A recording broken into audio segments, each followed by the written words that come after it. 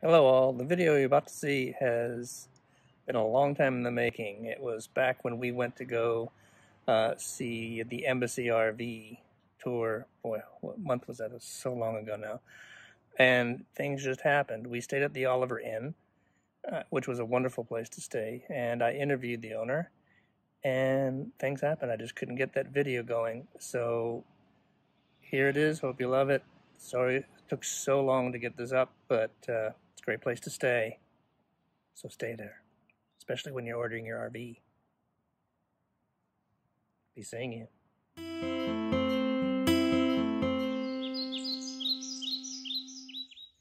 Hello, lifers. Here we are at the Oliver Inn, talking to Tom Erlandson of the Oliver Inn Bed and breakfast. Yes. Bed and breakfast. Mm-hmm. So tell us all about the Oliver Inn. How did you first get here? How do we get moment of insanity? Actually, Alice and I had talked about doing a bed and breakfast for about 20 years or so. Mm-hmm. And I was working for a furniture manufacturer in Pennsylvania, and Alice has been running a catering business for 20 years, and we had life change, and we had to decide what we wanted to do when we grew up. And so a friend of ours said, "Hey, you've always talked about doing this bed and breakfast. Why don't you do it?" And we kind of looked at each other and like, "Yeah, why don't we?" A year later, we owned this inn. So this home was built by James Oliver, who was the founder of the Oliver Farm Equipment Company, and he built this as a wedding present for his daughter. So the house was built in 1886. Originally, it had 5 bedrooms and 7 bathrooms. Went through a couple of room additions in the 1920s. They built the carriage house out back, and now we've got 10 guest rooms, which are 11 separate sleeping quarters, plus an additional 2-bedroom suite for us. So we've got 13 bedrooms, 14 bathrooms, and in an 11,000 square foot Victorian building. Things have been good. We've been here since 2005. We enjoy what we do, and that's why we're still here. We have friends all over the world. Right.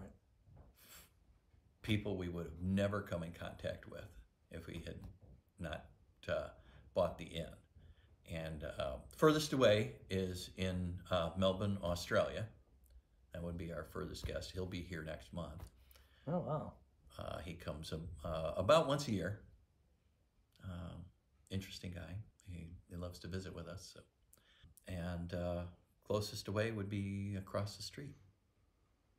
And so people come here just from in town. Yeah, a lot of staycations from here in South Bend, Indiana, and we have people from all over the world. We had a guest from Tokyo who lived about 2 blocks from Alice's sister, who lives in Tokyo.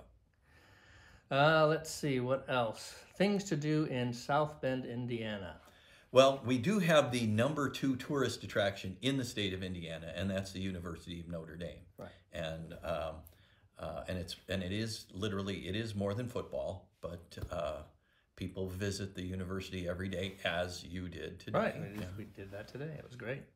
We have the Studebaker National Museum is a block and a half away from the inn, as well as the Indiana Center for History.